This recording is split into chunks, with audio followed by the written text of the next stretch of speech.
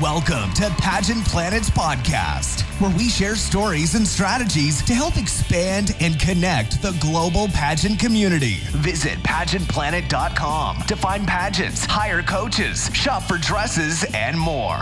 Now, here's your host, Stephen Roddy.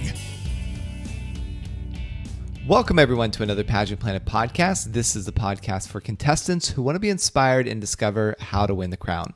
Today, Jessie Ledoux McMullen, our Queen of Coaching, and myself are covering the life of Elizabeth Tran. We are excited to be speaking about a woman who is passionate about promoting environmentalism and sustainability, literally both on and off stage. And Elizabeth Tran is a graduate from the University of Florida with a master's in web design. She has a love for business and helping international investors to small business owners. Wow. And as you imagine, Elizabeth has competed in several pageants, both with and without Earth-related platforms. She has experience competing in a variety of state, national, and international pageants, including National American Miss, International Junior Miss Junior Teen, Miss Collegiate America, Miss Earth United States, Miss Tourism Planet, and Face of the Beauty International.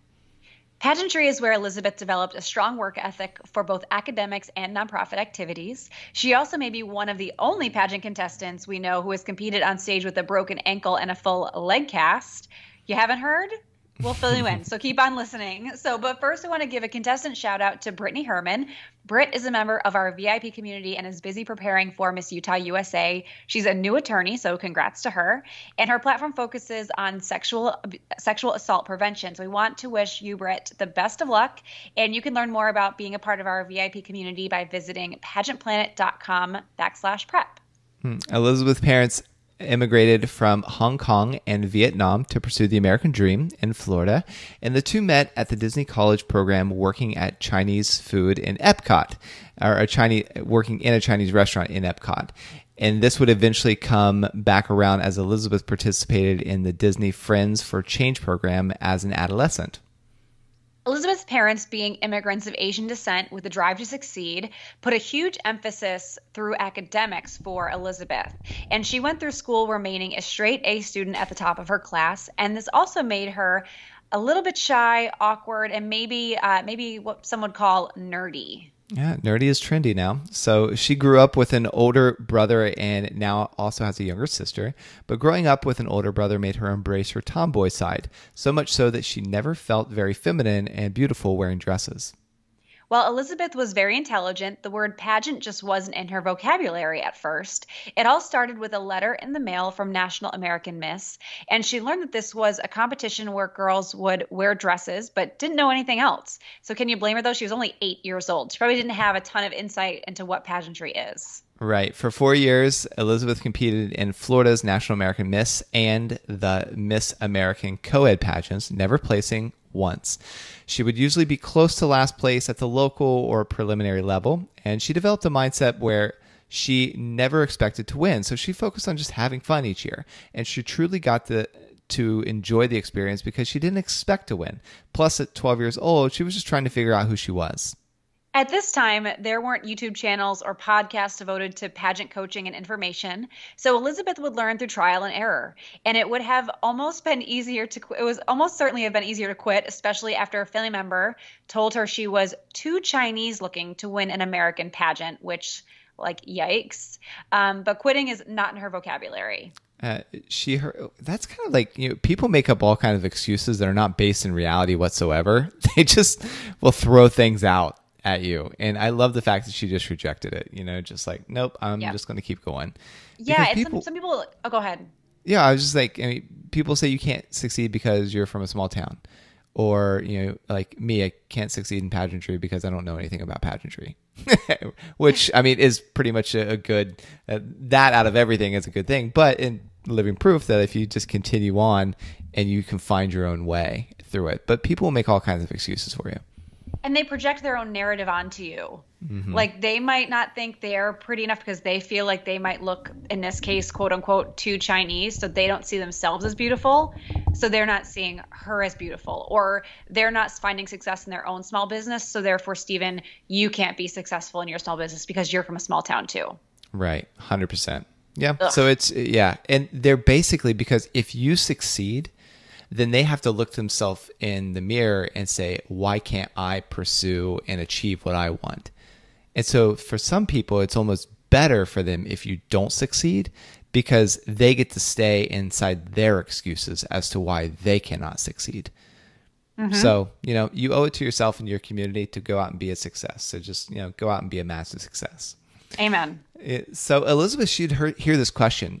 If you're representing the U.S., like, why are you Chinese? And she would answer, because my parents immigrated from Hong Kong and Vietnam to pursue the American dream. Because the U.S. is a melting pot of cultures and united by its diversity and acceptance. Because I don't need to succumb to Western beauty standards to proudly represent my nationality. I'm insanely blessed to live in the USA. My heart bursts knowing my parents came here to provide my siblings and I the life that they never had. And thankfully, Elizabeth discovered the world and magic of pageant coaches, paired with that amazing optimism that you just heard. And she improved immensely as a junior teen with the help of various coaches. And she eventually won titles including Miss American Co-ed Victory Junior Teen, and also National American Miss Florida Junior Teen. And still 4 years of not placing was finally paying off. How many times are you willing to fail in order to succeed at winning your dream pageant? And that leads me to a coaching moment. And that's be the first.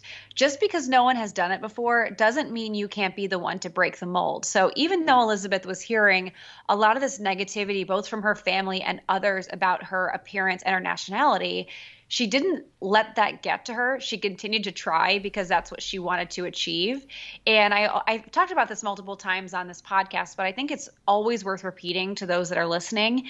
And when I was a media correspondent at International Junior Miss National Pageant several years ago, I was interviewing a contestant. She represented New York. Her name was Alyssa Doss, and her name might sound familiar to you because she's won several national pageants since then. I asked her why she got involved in pageantry, and she said, and she's of Indian descent, and she said, I saw Nina Davalori win Miss America, so I had never seen anyone that looked like me win a pageant, and as soon as I saw her win, I knew I could do it too, which is so powerful. So the fact that Elizabeth here didn't allow that negativity to get to her and she still tried, I'm sure she's inspiring other young women that are of Asian descent to compete in pageants, because now they saw her do it, now they can do it too. So don't be afraid if you've never seen anyone that looks like you or has features or characteristics like you succeed yet, because you could be the first. Yeah, and you hear it time and again, like who's the guy that played like Mr. Bean?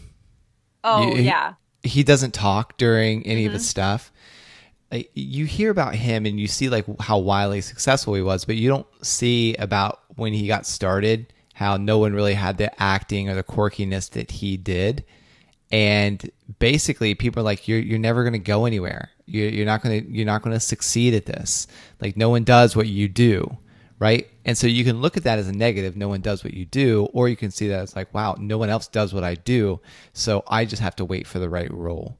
And in this case, like, no one looks the way that I am. No one has this uniqueness that I have. So I just need to look for the right pageant that will really, that based on how the scoring is set up and how the culture is set up, that I can succeed in that organization. So you're not tied to a certain system. You're tied to an outcome. And that's why it's really important for you to say, like, what do I want to get out of this experience? And then that will set you up for success so that you really can be the first in your people group, in your community, of your culture or of your race to win a certain pageant, because you know ultimately what you want to achieve out of it. Mm-hmm. Yeah. So Elizabeth also got to represent Florida at International Junior Miss Junior Teen and Miss Teen International, where she placed in the top 5. One of the pinnacle points was when she participated in the Disney Friends for a Change program, and Elizabeth became even more aware and embedded in the fact that she wanted to develop a platform of environmental stability throughout pageantry and as her life's mission. Elizabeth founded her nonprofit organization, Teens Go Green, at just 13 years old. And this was a great way to apply what was already doing at her school and in her community in a larger way. She would utilize her peers who needed volunteer hours and who were passionate about helping the planet. From Earth Day events to recycling projects to speaking at City Hall meetings, Elizabeth was improving the earth one leaf at a time. Throughout Elizabeth's teen years, she was still very diligent in her studies, active in her community, and successful in pageantry. But one thing had changed. Once she found her purpose and founded her nonprofit organization, everything clicked in a different way, like a puzzle that was missing a piece. In high school, Elizabeth enjoyed being involved in academic-focused extracurricular activities, and she balanced being in the International Baccalaureate program, playing in band, and being on student council along with her pageant and charitable duties. Elizabeth and her mother were both very passionate about modeling a community service. The two created the Model for Miracles charity as Elizabeth was competing in Miss Florida's Outstanding Teen from 2009 to 2011. And this system was very platform focused, and she was able to use the crown for a lot of community service. They would hold an annual Miss Miracle charity pageant where the proceeds were donated to the Children's Miracle Network hospitals. And to date, they have fundraised for over $140,000 for the cause. Elizabeth placed in the top 10 for 2 years, then did not place her third year competing. But again, Elizabeth was comfortable with losing the title as long as she would win in her personal life and continue to develop her charity work. This showed since she won the Community Service Award each year she competed at Miss Florida's Outstanding Teen, which brings me to a major coaching moment that I think every contestant should adopt. And you don't lose if winning isn't your only goal. And I say that because as you set out for your year as a local title holder or to prepare to compete for a title, your goal should not just be winning. It's, okay, what goals can I achieve this year that will lead me to that title? So they're not always pageant related. They're probably platform related, personal activity related, extracurricular related, charitable related. I know for me, one of my goals when I was competing for Miss International was I wanted to run a half marathon. And I knew I was going to need to be in shape for Miss International. So I was like, well, I'm going to be getting fit anyway. I'm going to push my body to this place I'd never been pushed before. I'm going to do this with my dad. So that was another goal, was spending more time with him. And all of which resulted in, one, me being more physically fit, which I needed to be anyway. And it gave me something else to talk about as far as pushing myself to the limits in my pageant interview. So totally not related to pageantry at all. But it helped me in numerous ways as I looked to compete. So if you're listening to this podcast and you have the ability, I want you to pause the podcast right now. And I want you to think about 3 goals that you have that are not pageantry related that will kind of go parallel to your preparation right now and give you layers of experience in your life outside of this that you will be grateful that you have when all is said and done. So 3 things not related to your pageant preparation directly, but will enhance who you are as a person. I mean, Elizabeth, she's tenacious. Mm-hmm. I mean, That's a great word. She just keeps going and going and going, and despite what the results are. And if you're looking for like a principle in life, this is just perfect. I mean, if you get to one horizon, right? You can see a horizon in the distance. You arrive at that, and then you see another horizon. It's never ending. And in life, I mean, you're going through your job, and then you'll get a promotion. Well, your journey doesn't stop there. So there is no pretty much stopping points in life. It's just one massive journey. And that's why it's like, life is a journey. Got to enjoy the journey.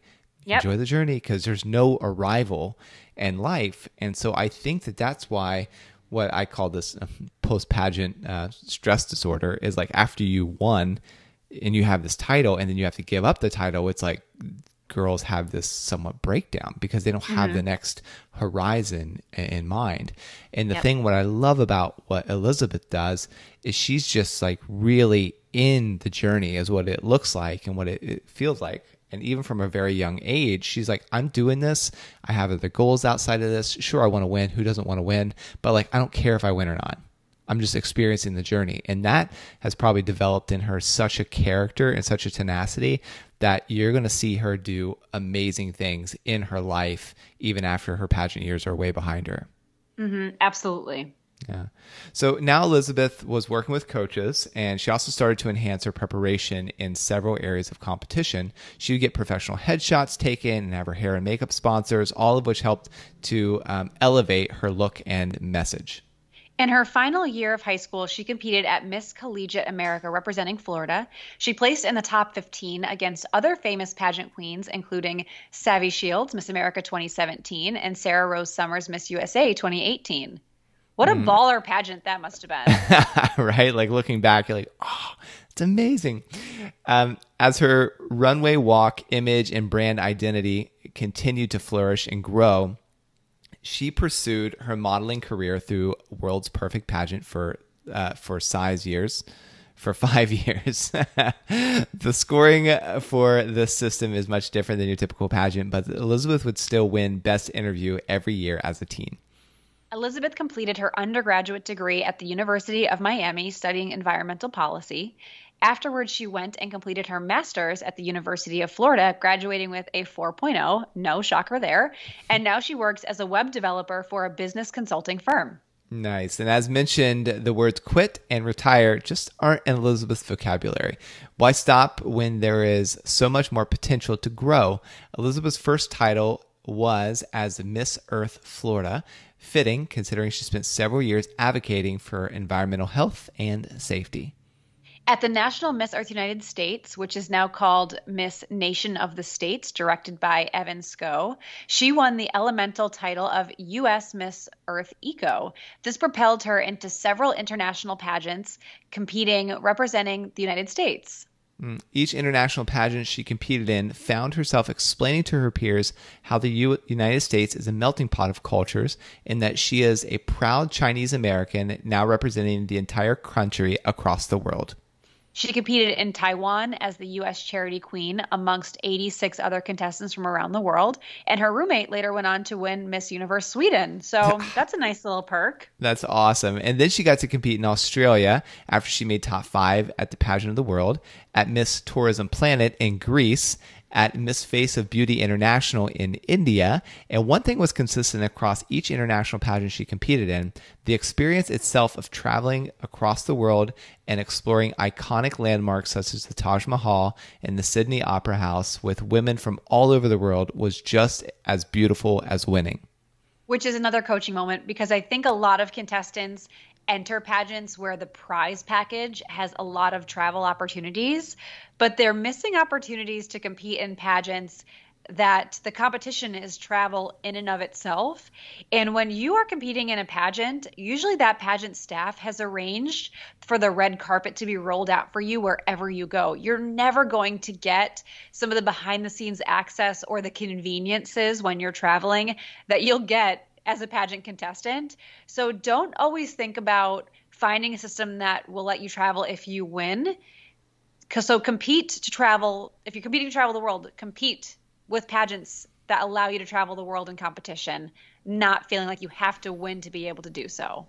Yeah. I remember you saying in a prior podcast, this was one of your regrets of pageantry, is like not looking outside of the different systems that you knew and really exploring it. But also it was way more challenging for you because there was no resource interactive directory like Pageant Planet where you can say right, like which one is going to allow me the opportunity to travel.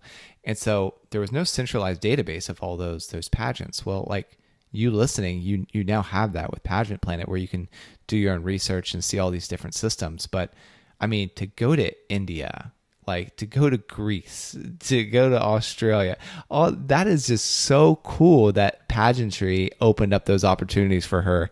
And how much better is that going to make her as a human? Because my mind always expands, and I feel like I come back more evolved whenever I go to a new country and see life from a different perspective. So, hey, great job, Elizabeth. Yeah, for sure. Competing against upwards of 86 women from different countries, combined with her never quit mindset, empowered Elizabeth to focus on the journey and the experience. She was proud to be doing something she never thought was possible at a young age, representing the United States as a Chinese woman. Several years of competing internationally never scared Elizabeth. However, there is one system that always gave Elizabeth a pit in her stomach, Miss USA. Even with starting 2 charity organizations, traveling around the world, having a strong background in academics, and dozens of pageant titles and awards, Elizabeth was still intimidated by the Miss USA competition. And this meant that she had to do it. If she could not get over fear, she would just do it scared, which is a quote by Will Smith. Elizabeth took a semester off to prepare for Miss Florida USA state pageant, and she focused on competing, preparing physically, developing a network for sustainability in her community. To put it simply, she was crushed when she didn't place in the top 20 at that pageant. Keep in mind that she had just come off a 4 international pageant representative streak and did not make semifinals was a very humbling experience. Elizabeth realized while she was focused, she wasn't focused on the right things. She was too concerned about not having abs and yo-yo dieting that led her to have an unhealthy mindset. And like, keep in mind, like, she took a whole semester off, and she's a 4.0 student and very involved, and so she gave it her all. But then what she realized is, oh, she's just focusing on the wrong thing, which happens to us all from time to time. If she wanted to compete at Miss USA, she would have to clean out all the negative thinking and the mindset. She dedicated the next year to focusing on herself first. She knew she didn't want to seek validation from others, and knew that when she did indeed go back, that her perspective was going to be much wiser. This is when Elizabeth decided to take her environmental sustainability platform from the community to the stage. If she wanted to promote this as a local title holder and actually have others listen to her message, she would need to take this on a deeper level. This is when she decided to wear a garbage dress, which sounds hilarious, on stage from discarded materials from her office and home. There is huge excessive waste issue around the world in modern society, especially with fast fashion, and Elizabeth was dedicated to having her message come across with or without the crown. Yeah, and for those of you that maybe aren't familiar with the term fast fashion, another word is disposable fashion, and for those of us living inside of the United States, that's something like Old Navy, where shirts are like, $5-10, something like that. It's like, I'll just wear it, and it doesn't matter if it has to be quality or whatever. So you just throw it out and get a new one. So it's things like that contribute to such a high amount of waste. But Elizabeth was on her way to Miss Florida USA 2020, and she had cleaned up her mindset, her eating habits, and her environment, and she was in all ways ready. And that was when she snapped 2 ligaments and sustained a broken ankle weeks before the pageant. It's like, come on, life could be so unfair. What was the universe doing? Like, I know. This poor girl. So like, she could have a bruise, black eye, broken nail, anything other than a broken leg, really. And she had come this far, and she wasn't about to give up, because that's Elizabeth's true nature, tenacious, as you said. Remember, like, the Q word, quit, is like not for Elizabeth. It doesn't exist in her vocabulary. So this was one of the most peaceful pageant experiences she ever had. She knew she was whole in her why, and why it would show from the interview and on stage. And she came out in both swimsuit and evening gown in her garbage-made dress, and making the best of the broken leg. You could clearly see the crutch, but you could not clearly see that her dress was made out of garbage. It was a white asymmetrical shaped gown with 2 slits for her legs, and she used broken CD pieces to create a flower-like embroidery on her waist. Wow, you won't be seeing her compete at Miss USA this year, unfortunately, but she did make it to the top 15.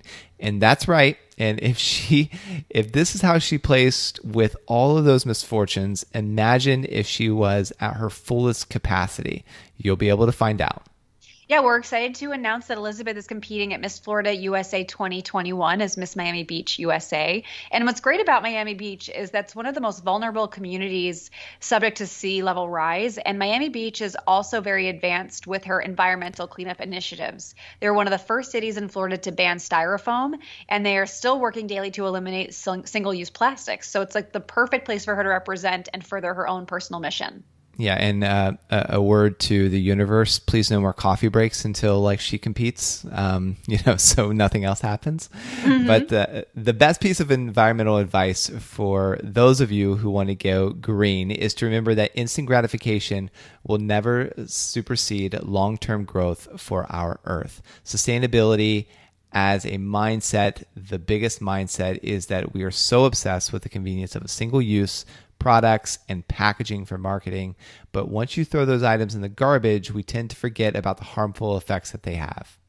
You don't have to be perfect at this at all. The goal is for everyone to be imperfect environmentalist. Every and any choice you make to go green is a step in the right direction. You can follow Elizabeth's journey on Instagram at Miss Elizabeth Tran. The last thing to remember is to always, always, always, always, always keep trying, and don't let the word quit get in your way. And if you'd like to be a featured contestant for our next podcast, create a contestant profile with your information, hidden facts, and what makes you special. And then email support@pageantplanet.com with the title podcast feature so we can review your profile, and we'll let you know after you submit if you're scheduled. And a special shout out to Maria Gerlando for doing the research, and thank you for listening. And if you've received any benefits from this show or from ones previous, please consider giving us a 5-star review. It might seem like a small action, but it really does help us keep the show going. So until next time, take care. Want to become a part of pageant history? Create a free contestant or business profile on pageantplanet.com to unlock hidden features and connect with other experts throughout the world.